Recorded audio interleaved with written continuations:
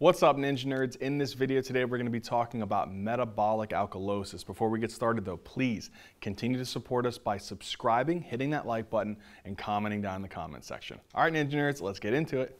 All right, Ninja Nerds, let's talk about the etiology and pathophysiology of metabolic alkalosis. So the easy way I like to remember them in my head is the person volume down, and if I give them some fluid, they're going to respond to that and improve? Or are they kind of normal volume or volume up, and if I give them fluid, it's not really going to make a difference. It's not going to help them at all. So that's kind of the way it helps me to separate my etiologies. So if the person is volume down, they're losing some type of volume somewhere. And the first one I like to think about, are they vomiting? If someone's vomiting, you're losing a lot of volume, and they'd be pretty responsive to a fluid bolus. So why would vomiting, first off, be a cause of metabolic alkalosis? It's actually relatively simple, right? When you vomit, what are you getting rid of from your GI tract? Protons, right? Because in your actual stomach, you have tons and tons of hydrochloric acid. And so you're spilling out tons of protons from the GI tract. As you spill out a lot of these protons, what happens then as a result to the pH within the body? Well, the pH will then start to increase. There's also some other mechanisms in here. You actually kind of reabsorb a little bit more bicarb as a response to this. I don't want to go crazy into detail, but you do actually reabsorb a little bit more bicarb in response to this getting rid of a lot of protons. But that's one way. If we increase the pH, that's causing an alkalosis, and the problem is due to an underlying issue with a metabolic change, in this case, vomiting. So vomiting, consistent vomiting, profuse vomiting, exorcist-like level vomiting, right? That could be one potential cause. But also it could be a way that we're doing it where we are actually vomiting for them. We're actually pulling that vomit off in situations where maybe they have a bowel obstruction, or they have some issue like pancreatitis, or they're not able to get that food chyme, all of that stuff, stomach contents moving forward. And we have to suction that off. What's that called? Suctioning via an NG tube. So we call that NG suction. So nasogastric tube suction. And this can happen in conditions generally where there's a lot of inflammation, right, or an obstruction somewhere within the upper part of the GI tract. Okay, so those are two easy causes to automatically think about. Are they vomiting? Are you suctioning them a lot via their nasogastric tube? The next one that I like to think about is, okay, if they're not losing a lot of volume from their GI tract, are they losing a lot of volume from their urinary system? So I go to the renal things. And generally, one of the most common causes that you see a lot of is that someone is on a loop diuretic or a thiazide diuretic. So if you have them on a diuretic, more commonly loops, but we'll say diuretic use. So you just gave them a diuretic, okay? What do diuretics do? They pull off tons of fluid, right? They're going to get rid of sodium, they're going to get rid of potassium, they're going to pull with it water. But if you guys remember from our video on loop diuretics, their mechanism of action, one of the other issues is not only does it pull water, sodium, and potassium with it, what else does it pull with it? Protons. So guess what else you lose a lot of in the urinary system, particularly in the urine? Protons. And then guess what else they do? They actually reabsorb a little bit more bicarb. So they excrete sodium, potassium, water, get rid of protons, and reabsorb a teensy bit of bicarb. What does that do then? If you're getting rid of protons, you're decreasing your proton concentration, you're increasing your bicarb, what's that going to do to your pH? It's going to shoot that pH up, right? It's going to cause that alkalosis. So diuretic use could be a very potential cause of this. More particularly loops, less commonly thiazide diuretics. The next one is kind of like a weird one. It's there for the sake of being thorough, and this is actually a very interesting one. So sometimes in people who have chronic respiratory acidoses, COPD as an example here, and people who have chronic respiratory acidosis, what is one of the things that they usually just kind of live with as their baseline? They have an acidosis. They retain a lot of CO2. So they don't get a lot of that CO2 out of the body because of their underlying obstructive disease. And again, this is most common in what kind of conditions? COPDers. So they naturally get rid of very little CO2. And you guys remember your equation? That CO2 plus water yields carbonic acid Carbonic acid dissociates into protons and into bicarb.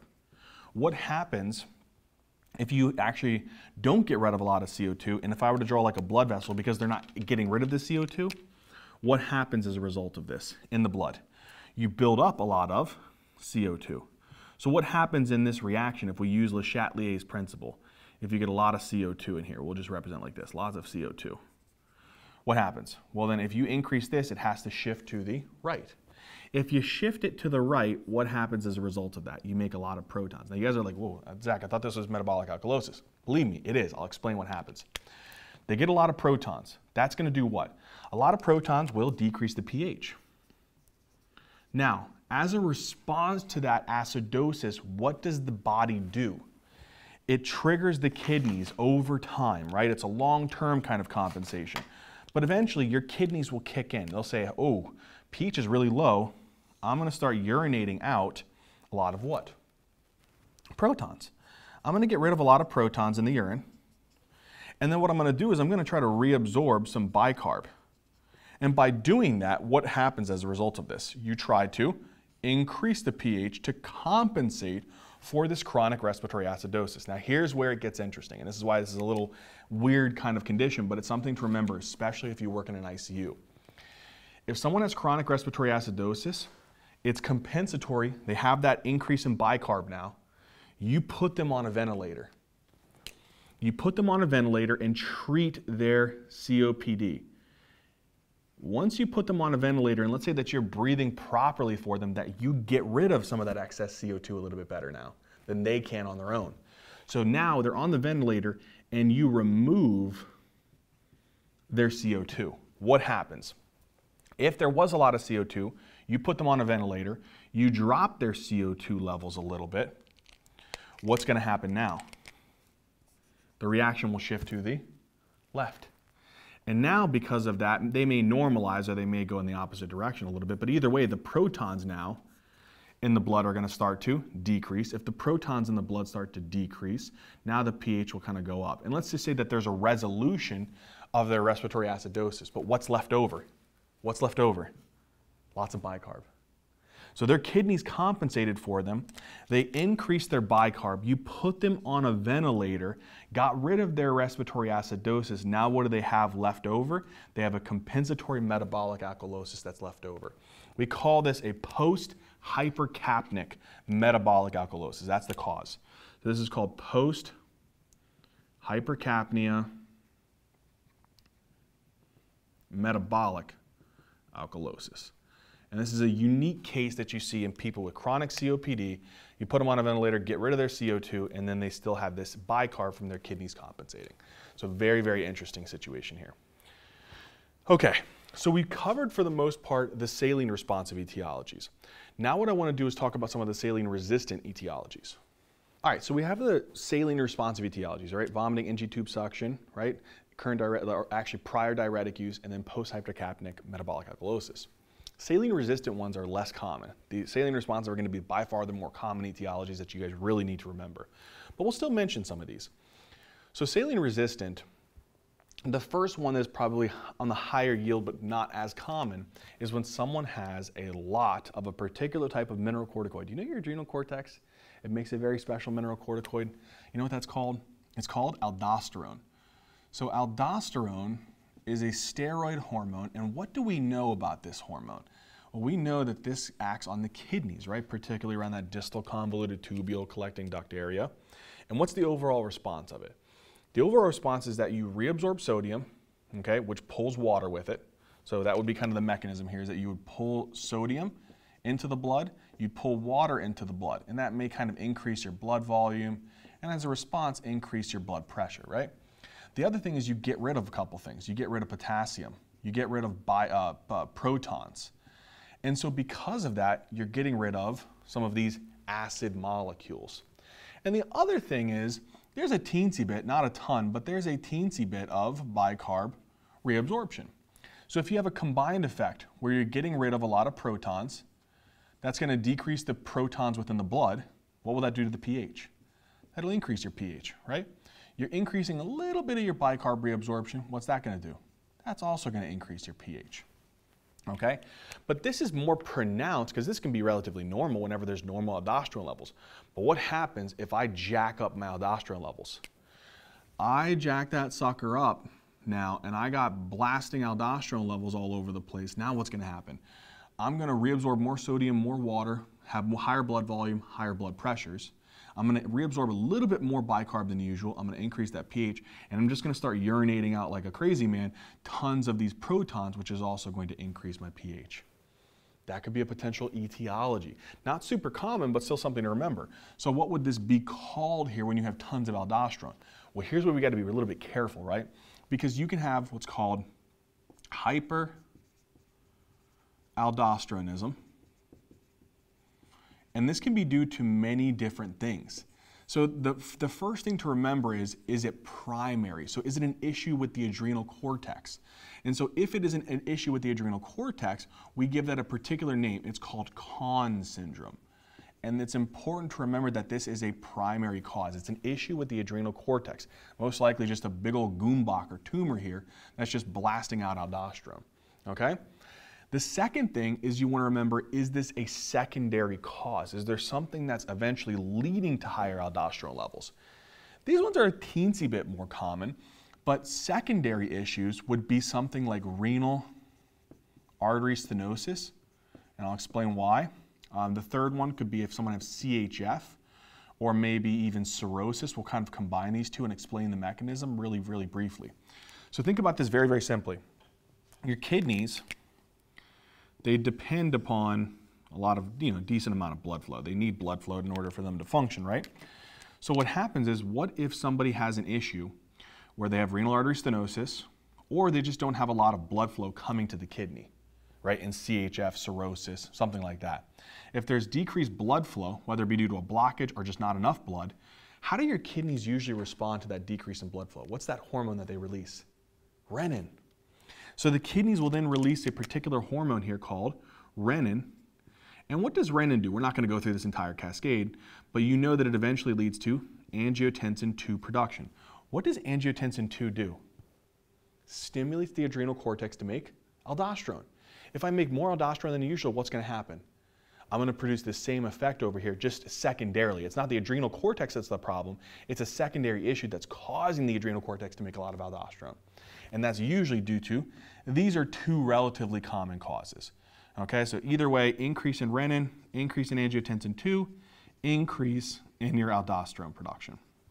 Okay, so what I want you to remember here is that these are what's called secondary causes. And these are kind of a little bit more of those common ones that you guys want to remember. The last one, and I really don't want you guys to get too crazy on this one and get bogged down on it, but there's actually what's called a pseudo hyperaldosteronism. It seems like there's a similar issue where there's a lot of aldosterone, but actually it's an underlying issue related to something else. Let me explain what I mean. Sometimes if people have very high levels of cortisol, there's a condition called Cushing syndrome. They have Cushing syndrome. Whenever there's high levels of cortisol, cortisol can act similar to aldosterone. And it can, other mechanisms as well. We're not going to get too crazy into the weeds here, but it can act similar to aldosterone and cause an increase in the pH by absorbing some bicarb and getting rid of protons in the urine. So Cushing syndrome can kind of look like aldosterone, but there's no increase in aldosterone. It's an increase in cortisol, and that increase in cortisol is kind of mimicking that effect. So that's the overall thing. And the last one here is if you could put someone on a drug that is like aldosterone, like fludrocortisone. So that's a kind of a medication that you give to people whenever they're kind of hypotensive. But either way, these are the big ones that I really want you guys to remember.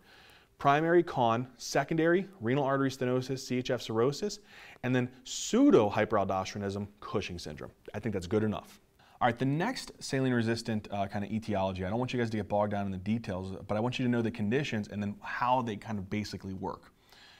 These two are called Bartter syndrome, and the other one is called Gittleman syndrome. You probably need to know this probably because someone's got a name on it, and that's why. But the basic thing I want you guys to remember is that Bartter syndrome acts as if someone's kind of like on a loop diuretic. So if you guys remember, loop diuretics do what? You get rid of a lot of sodium, you get rid of a lot of potassium, you get rid of a lot of water, But what else do you get rid of a lot of? Protons. And a little bit of bicarb reabsorption.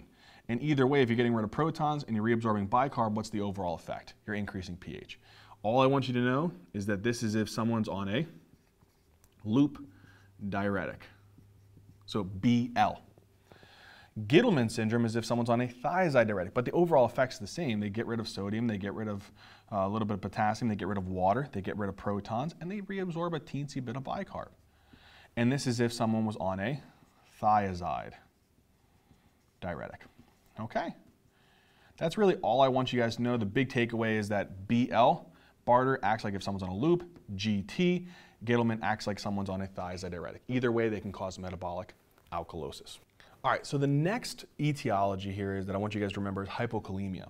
So hypokalemia, basically, there's just kind of this like shifting of potassium and usually protons.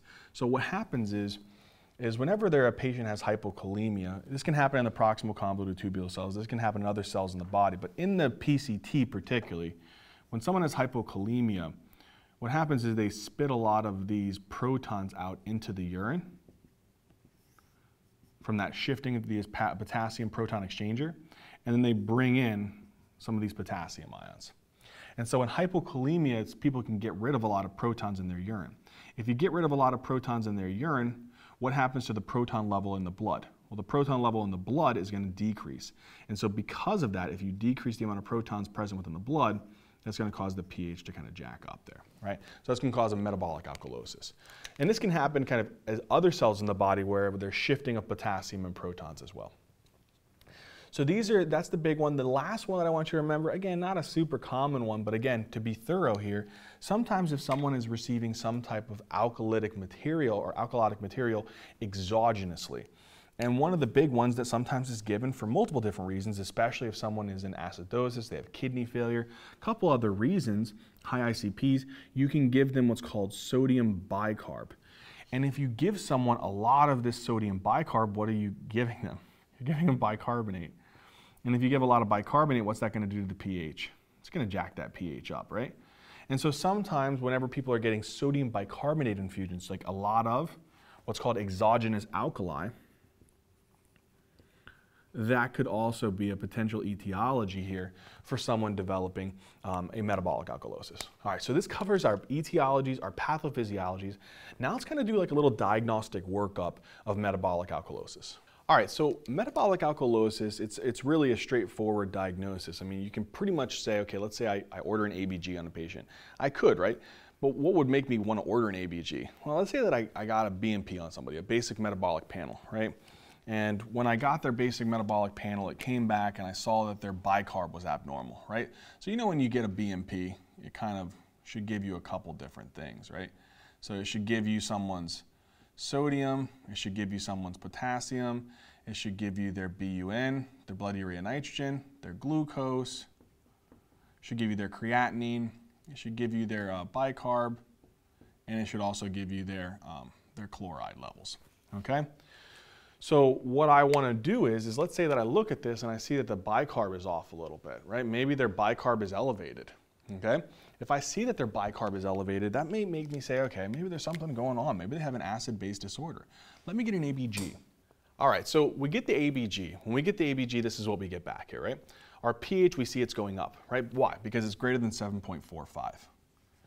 Our PCO2 is what? Well, normally that's 35 to 45. That's within a normal range, right? So a normal range.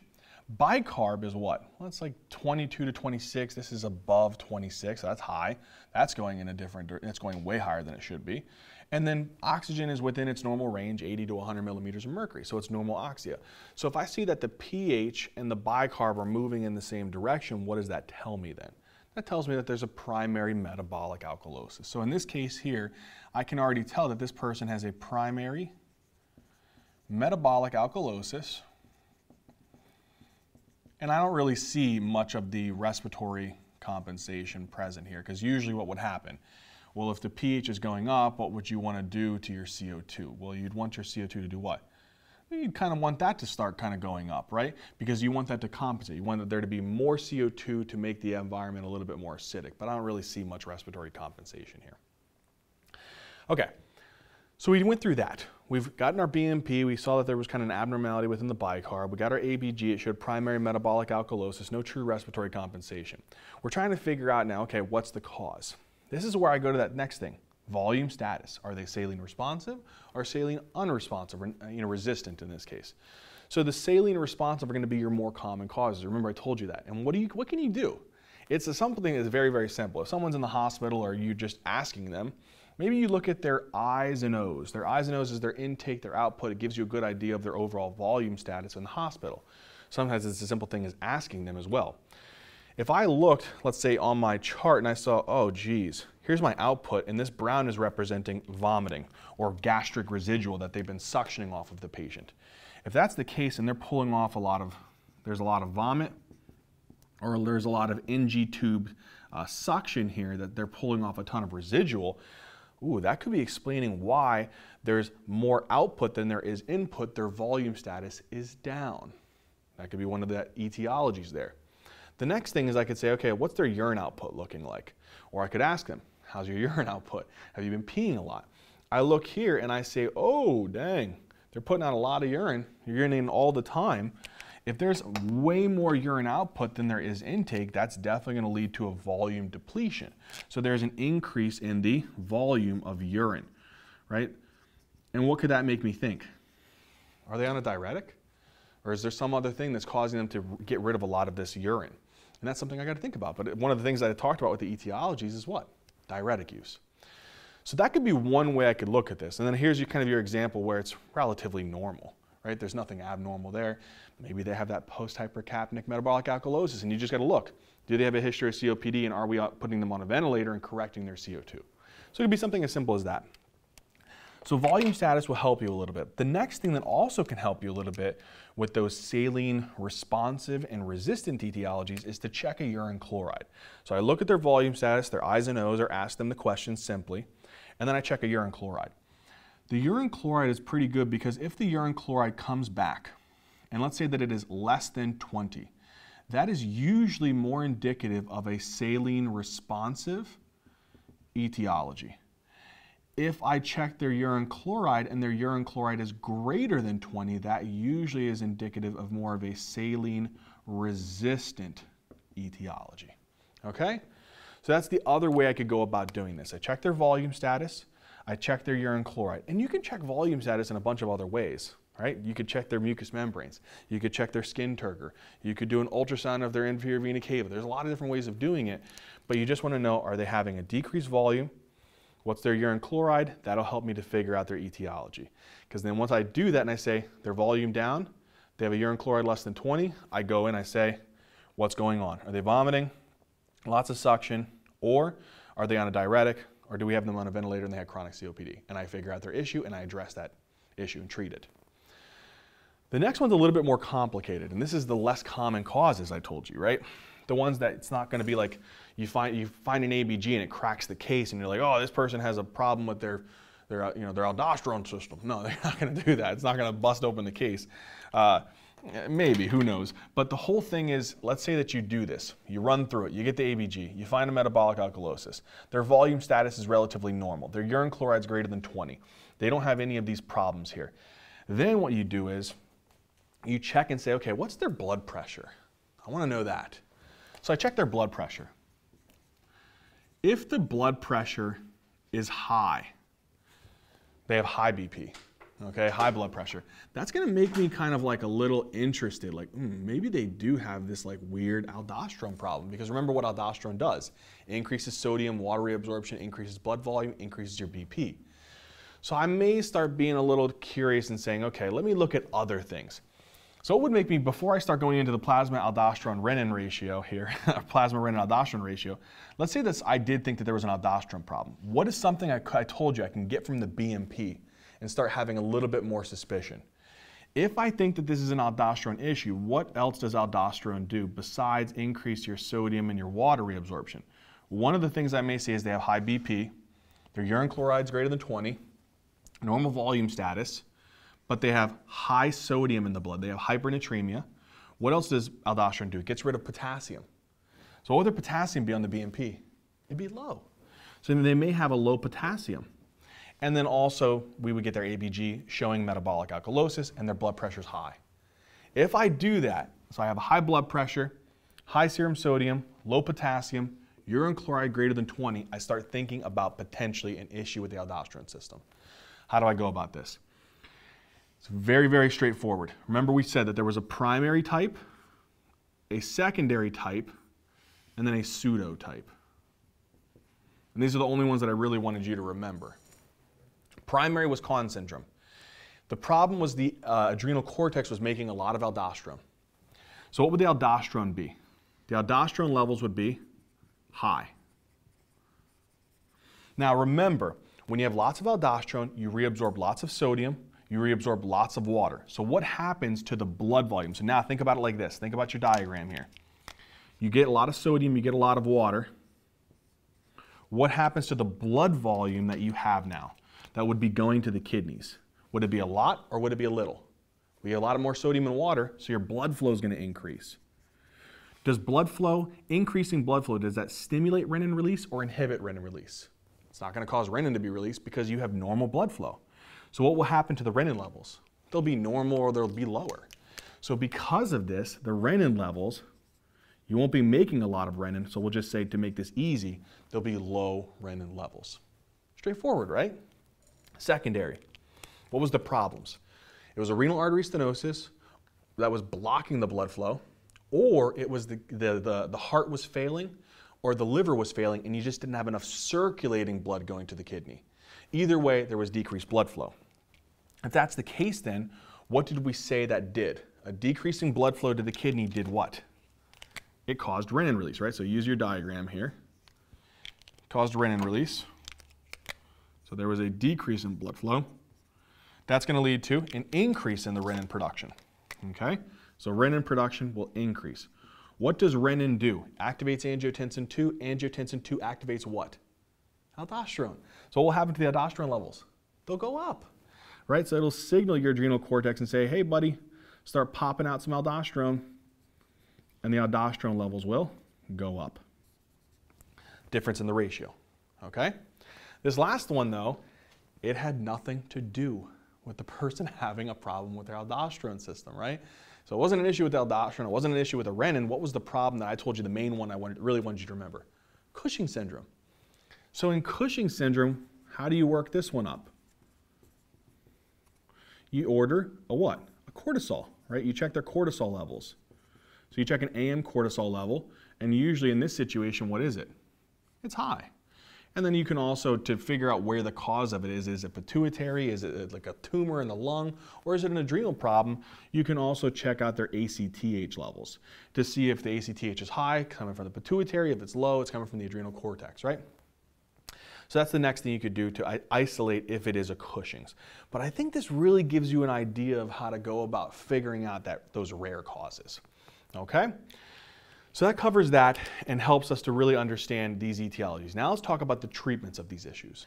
All right, so let's talk about treatment. Treatment of metabolic alkalosis is relatively straightforward because, again, that's why this condition is, in a lot of the acid-base disorders, it's really primarily dependent upon what is the etiology, what's the pathophys, what's the cause. If you figure that out, you just treat the underlying cause. It's straightforward, right?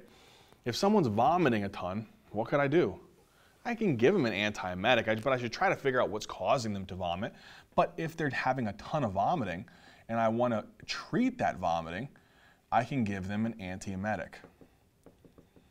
Okay, to try to reduce the vomiting, that will reduce the amount of protons that they're getting rid of from their GI tract and help to prevent some of that alkalosis. The other thing I could do is that maybe we can't control that. Maybe it's the suctioning part, right? So you're having somebody who you're having to suction them a ton and you're pulling off a lot of their hydrochloric acid. It's simple. Decrease the NG tube suctioning frequency if possible, or the amounts that you're having to pull off. That may decrease some of the alkalosis. The last thing is, let's say that you can't really do, these things aren't working.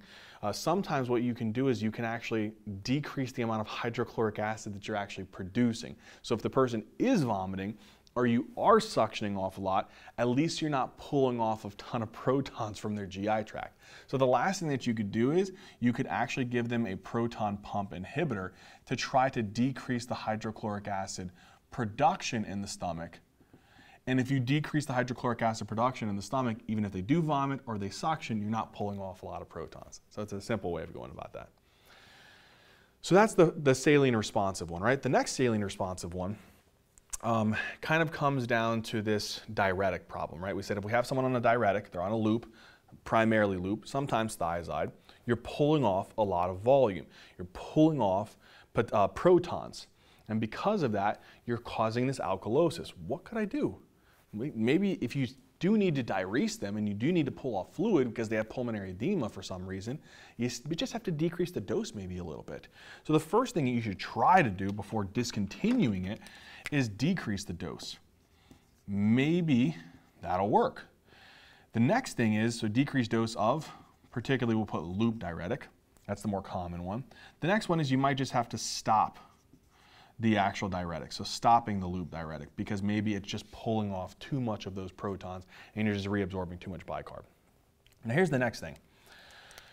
What if you have somebody that you've diuresed them, okay? You've dropped their volume down and you've caused this alkalosis. What could I do to try to fix these situations here? Well, one thing I could honestly do is just give them fluid back. So I could actually give them fluid, just like in this situation, if someone's vomiting or they're having a lot of suctioning, I should give them fluid back. So that's one thing we could do here, but also with someone who's on a diuretic or they're losing a lot of fluid, give them sodium chloride back. How do I give them that? Well, I give them saline infusions. So maybe what I'll do is I'll just have to give them IV saline infusions, right? So I'll give them a couple boluses of fluids, particularly what? Like your normal saline, right? So your 0.9% normal saline infusions. And by giving them back, what that's going to do is it's going to give them back volume. And also, normal saline has a little bit of an acidotic property to it. So it actually may reverse a little bit of that alkalosis. Here's the problem though, and this is what I really, really want you guys to remember. If someone you've diuresed them for whatever reason, maybe you were diuresing them because they have pulmonary edema, and their cause for the pulmonary edema was this. They had some type of cardiopulmonary disease of some kind, right? So maybe they had CHF, and that CHF was causing some of that fluid to back up into the lungs, causing pulmonary edema. Or maybe they have underlying cirrhosis. Maybe they have some problems with their liver, so they have some underlying cirrhosis. And maybe because of that, less common, but in cirrhosis, there's a decrease in the level of albumin. Remember that albumin maintains oncotic pressure or osmotic pressure within the blood vessels. If there's less of that, more of that fluid is going to leak into the interstitial spaces, causing pulmonary edema. Either way, here's the problem.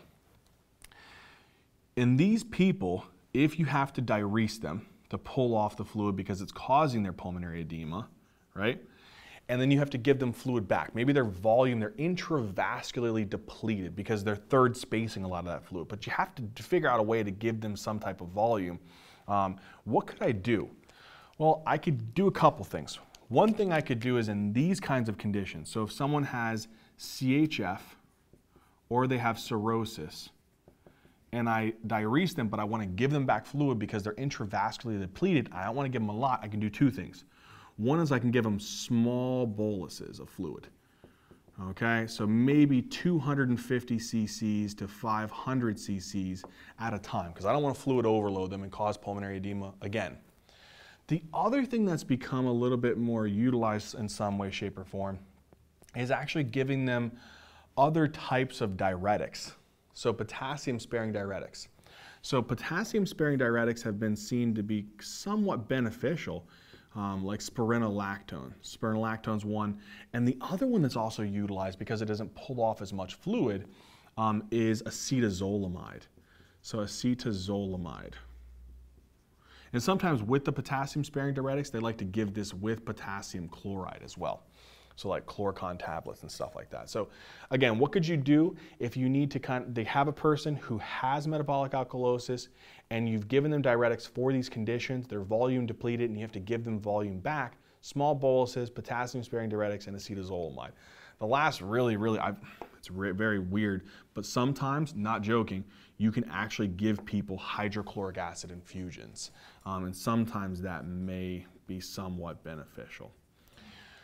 So these are kind of the big things that you can utilize in these scenarios, okay?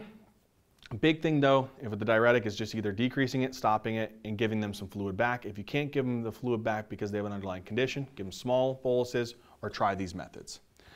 Let's talk about these last treatments for these underlying etiologies. All right, so now let's talk about the treatments for issues with the aldosterone system, right? The saline resistant type. So with this one, the whole problem, regardless if it's a primary or secondary type of issue, is that there's a lot of aldosterone, right? And the causes of these are something that we need to know, because if we know what it is, we can treat it. If it's a tumor, if it's a big old goombach there that's sitting there, what can we do with that? Well, just cut that sucker out, right? So what would that be called? You could either do a tumor resection. Sometimes they may even just remove the entire adrenal gland, so doing like an adrenalectomy or some type of tumor resection. Sometimes you try medical management, so giving drugs that are going to basically oppose aldosterone. And so what are drugs that oppose aldosterone are basically block its effect of the peripheral tissues. One is going to be spironolactone, and the other one is APPAREL. Okay? These basically are blockers of aldosterone, so they're going to block the peripheral tissue effect of it. Okay? So now that we know that this could be for particularly for primary hyperaldosteronism, what about for secondary hyperaldosteronism? So if someone has like a renal artery stenosis, or they have CHF, or they have some type of cirrhosis or some kind of problem like that, you treat the underlying issue. If it's renal artery stenosis, what do? You go in there and you kind of angioplasty, a balloon, or put a stent into that renal artery to improve the perfusion to the kidney. Or treat the underlying CHF if they have a cardiac disorder. Treat their cirrhosis, and that should improve their underlying secondary hyperaldosteronism. All right, the next one that I want you guys to know here is not super important to remember, but just to be thorough here, is Bartter and Gittleman syndrome, right? These ones, it's very interesting kind of the way that they work, how you treat them. It's very interesting. So Bartter syndrome, Gittleman syndrome, either way, this one acts like there's like someone's taking a loop diuretic. This one's as if someone's taking a thiazide diuretic. Either way, though, what happens is they cause you to waste sodium in the urine. Low sodium is a stimulus for aldosterone production. Aldosterone is going to do what? Well, it's going to reabsorb more sodium, more water, and then you're going to excrete potassium and excrete protons, and have a little bit of bicarb reabsorption. As a result of that, that's going to be kind of a secondary hyperaldosteronism in a way, right? So give them drugs that block aldosterone, like spironolactone or APPAREL, right? So we can give them spironolactone, or we can give them APPAREL to just basically oppose that secondary hyperaldosteronism. Now, the next thing here is that if someone has high cortisol levels, we said that this could be like a pseudo hyperaldosteronism, right? So if someone has like a pseudo hyperaldosteronism, that it's not actually a lot of aldosterone, it's what? We said it's Cushing syndrome related, right? Like cortisol, high levels of cortisol. Well, high levels of cortisol, this isn't meant to be an endocrinology lecture, but basically, where's the problem with that? It could be a problem with the pituitary gland, right? So the pituitary is making too much ACTH. And if you're doing that, what is it going to do? It's going to cause the adrenal gland to make a lot of cortisol. Cortisol is going to act like aldosterone and have that metabolic alkalosis effect. What do? You get rid of the pituitary gland, right? So you can do what's called a transsphenoidal resection of the pituitary, particularly that adenoma that may be causing it. What if it's an adrenal problem? So if it's an adrenal problem, what do? Maybe you have to cut out that adrenal lesion. Maybe they have an adrenal tumor. So there could be some type of adrenal tumor resection. And then the last thing is that sometimes this could even be related to what?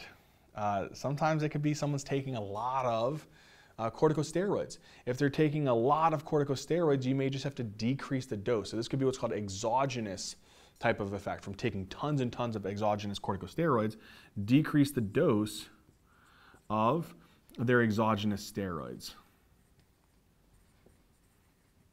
And the last thing is sometimes you can give medical therapy to basically block the effect of cortisol in the peripheral tissues. And this could be things like ketoconazole,